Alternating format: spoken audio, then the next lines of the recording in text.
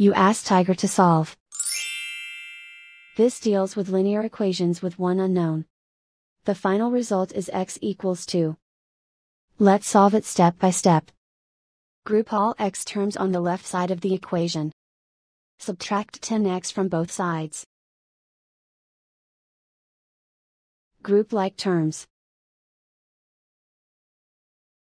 Simplify the arithmetic. Group like terms. Simplify the arithmetic. Group all constants on the right side of the equation. Add 5 to both sides. Simplify the arithmetic.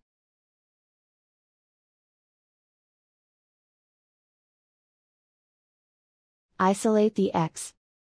Divide both sides by 3.